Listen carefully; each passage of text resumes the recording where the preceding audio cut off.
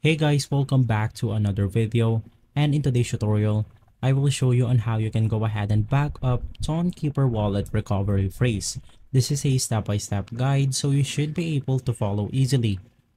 The first thing that you want to go ahead and do is to head over to their application and log in your wallet.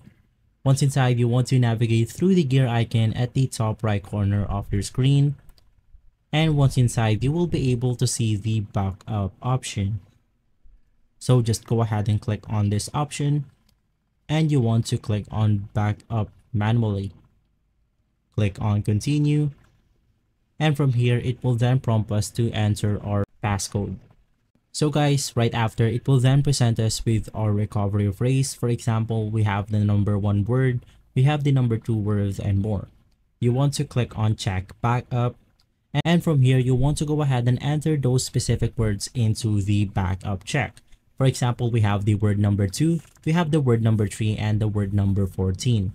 Right after, click on done, and you will be able to back up your Tonkeeper Wallet recovery phrase. If this video has been helpful for you, please consider by liking and subscribing. I'll make sure to see you again next time, and as always, thank you.